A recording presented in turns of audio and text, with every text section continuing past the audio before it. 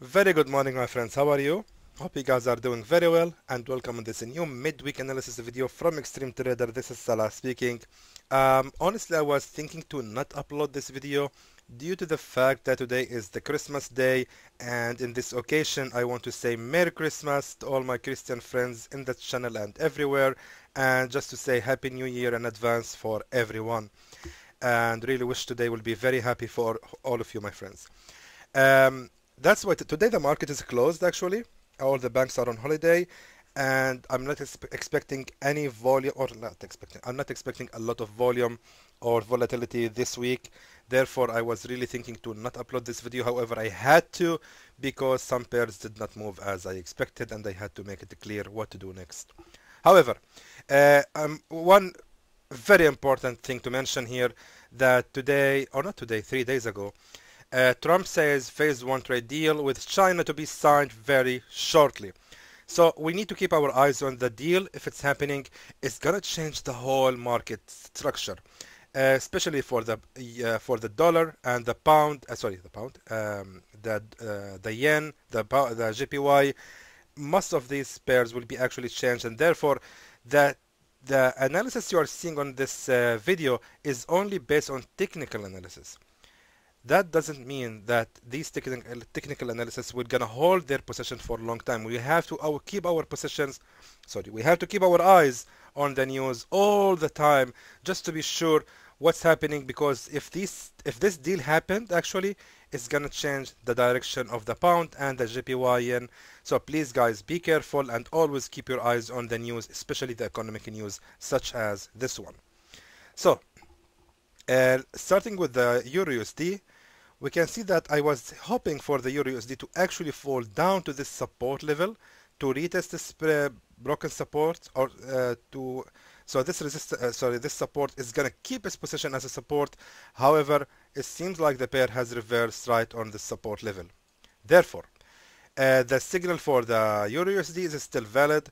I'm still thinking that this resistance here is gonna keep its position as a resistance, and therefore we can hope for the rise here until the market hit this resistance level, and then it's gonna continue falling more down, just as previous week analysis. Let's check the pound USD. All right, so the pound USD did not really move as I expected so far. Not that much. I mean, it didn't reverse at the level I given. It fall for almost 62 pips, 60 pips or below this level. However, we can see that the market is finally reversing, and it seems like the pair is going to rise from this point. Let's just be more accurate. Now this support level here, we can see what happened for the pound USD, that the pair, instead of reversing at the previous resistance, it just reversed, sorry, on the support level right here. Just 1 second. All right, sorry about that. Okay, so what we can see here is the pound USD has reversed right on this support level like that. So what we can see here, that this support level is a support number one. It kept its position as a support, and this one here, it was a support as well. It was also a resistance in the past, and therefore we can see that this support number one has occurred, and right now the market created support number two. What I'm thinking from the pound USD is to be ranging for some time due to the fact that we also have here a resistance level right here. So all in all, I think the pound USD is rising up. However, I'm expecting on Wednesday opening, or even Thursday, sorry, Wednesday is today. I'm thinking about Thursday. Maybe the market will actually move a little bit like that. It will be ranging for some time, but eventually I think the pound USD is going to rise all the way up until it hit this previous resistance level right here. So the smartest thing to do is go to the 4-hour chart and wait for the retest again on this support level right here. Right here. Wait for the pound USD to fall for almost another 26 pips. Let me just mention the level. Buy the pound USD on the level 1.29309. That will be actually smartest thing to do on the pound USD in my opinion, because The pound is rising now. The pair is rising. And therefore, we can see that the reversal has already happened right on this support level. So now the next reversal we are hoping for is this support level gonna keep its position as a support, and we already have a support number 1 right here. This is a support number 1, and we're hoping for the pair to come down a little bit to make a support number 2, and from this level we are going to buy the pair. Let me just tell you how far you should keep your trade running, because I really don't think it's gonna rise quickly for that level. It's gonna take a long time before it actually reaches this resistance level. So let's just be more realistic. This resistance level is gonna be more fair. So if we start buying the pound USD here, we can look for almost 150 pips level until it hit this previous resistance level right here. Alright, let's check the AUD USD. AUD USD signal is still just the same as last week because nothing happened. It has reached the level where I mentioned to sell. Exactly, this is the level where I mentioned to sell like that, if I'm not mistaken. Correct me please if I'm wrong, because that is actually the right level to start shorting the AUD USD. So far it's still valid for me, and we can see that the pair hopefully on Thursday or Friday will start falling down all the way until it hit this previous support level, which should give us approximately 85 pips of profit. If I'm not mistaken, USD/JPY also still ranging a lot. I gave the sell signal for the USD/JPY, and it indeed falling down. However, that is not for a long time because the pair is just ranging right now. I'm not sure if this was the signal given or this one here. If I'm not mistaken, I gave this signal here that the USD/JPY should be good for sell, and it is falling right from this level I mentioned. If I'm not mistaken, hopefully not. If I am, please correct me in the comments. 12 pips, it's still falling down. So again, USD/JPY signal still going well, still valid. If you have any sell orders, please keep it running. Let's check the USD CAD. The USD CAD, if I'm not mistaken, just give me 1 second, please, guys. I need to watch my video just to be sure which level I give. Yeah, my signal is valid. I mentioned that this level here is where we should buy the USD CAD. We can see the pair almost, it almost touched it. I mean, come on. Less than a pip, actually.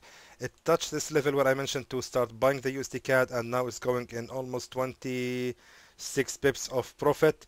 And we can, as I mentioned, keep the position opening all the way until it hit this previous support level right here. So if you have any open buy orders for the USD CAD, please keep them because the pair seems to be still going up. It is right now on this very strong support zone, and I don't think it's gonna fall down at all. It might be ranging a little bit for 1 day.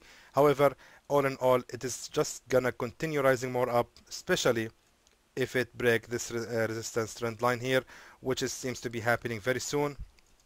Therefore, the USD CAD signal is still valid and is going in our favor. Let's look at the NZD USD. Sadly, it didn't move as I expected. It's just continued to rise more up. However, I made some analysis for the NZD USD, and it seems like we are facing the level 61.8 on Fibonacci right on this resistance level right here and right here. So therefore, what I'm expecting from the NZD USD, that it's going to continue rising more up, especially after retesting the resistance level. We can see it right here. The candle went down here.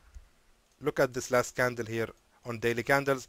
It went down to retest this broken resistance level after this bullish breakout candle, and therefore the candles or the market actually seems to be continuing its rising momentum. I don't think the NZD USD will fall at this moment. However, don't do anything with the NZD USD until it reaches this level of the resistance right here. Let's just be accurate as much as possible. Just need to look at the left more. Exactly. Yeah, exactly on Fibo 61.8. This level on sell for the NZD USD on 0.66771. And by the way, my friends, those who are asking me how to decide the stop loss, if you have placed your sell order for the USD NZD, if you see such candle like this one, full bar breaking out from the resistance or the support, if you see this full bar, immediately just close your trade with the loss. And because you know something, wait a minute, let me just rephrase that. When you see this candle actually appearing, it's highly advised to close the trade with the loss. However, if you are not gambling, if you are not using big lot, what you can do is wait for the retest, because we said that the market is going to fall from this resistance, for example. All right. So what happened is this candle appeared and we can see it breaking out from this resistance. However, always keep in mind that the normal behavior of the candles once they break any support or resistance is the retesting of the broken level. Therefore, if you have opened sell order here and if you did not use a big lot size from your account balance, you can actually wait for the pair to retest this level and then close your trade with the minimum loss as much as possible. You can minimize your losses by this way. However, it is way too risky, because if you place your sell order here, for example, you are already in 36 pips of loss, and also there is a potential that there will be no retest level on the level.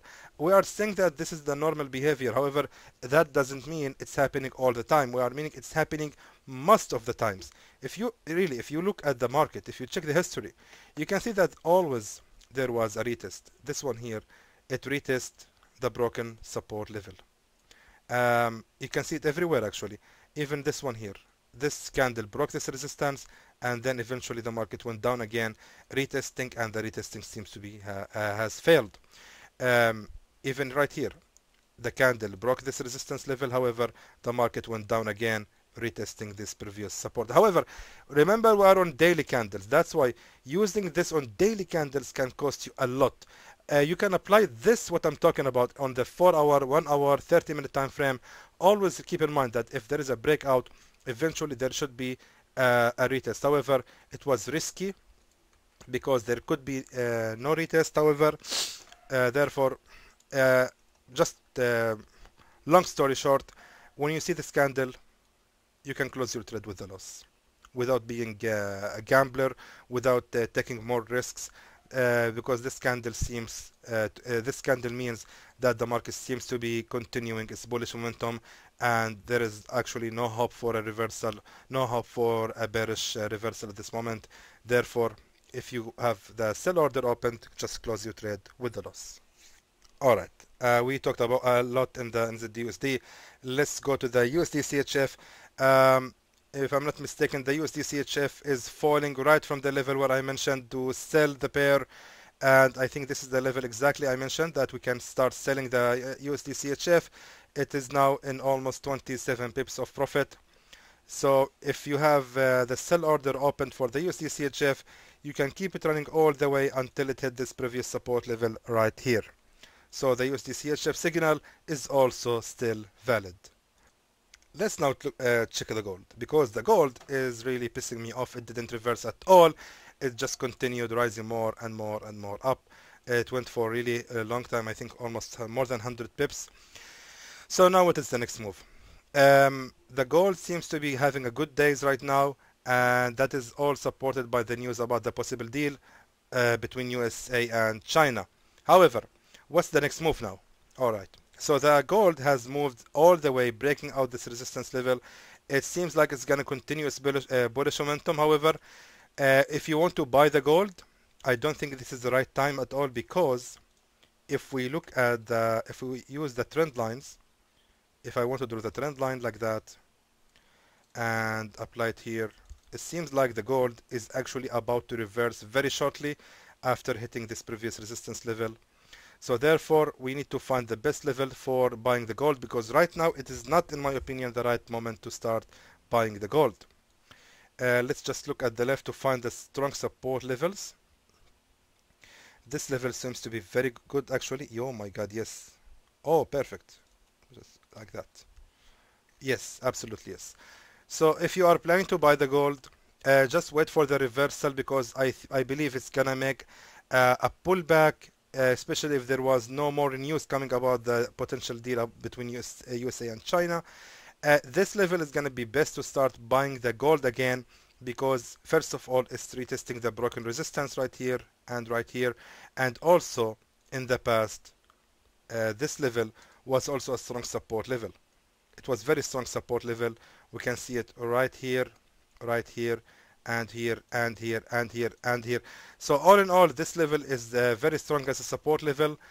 We just wait. We need to wait for the pair to retest this level, and therefore I need to change the signal for the gold. However, be careful again, my friends. Please pay attention to the news. That's the reason actually I hate giving signals for the gold. It's very sensitive for any world economic news. 1492. It's almost, actually it has reached the 1500. That's a lot. That's good rising for the gold. That's why I'm thinking that the reversal should start immediately, and that's why I'm advising you to never buy the gold right now, because actually it might give you a loss. Again, this resistance level right here we can see that we have a resistance level which was also support. Here it was a resistance, and here it was a resistance. Therefore the gold seems to be reversing right on this resistance level. I believe it's just a pullback, and eventually the gold is gonna continue rising more up. So in the end, I wish again, my friends, Merry Christmas and Happy New Year in advance. And I really hope next week will be profitable and very good for everyone. So guys, in the end, I hope that was informative to you, and I would like to thank you for watching.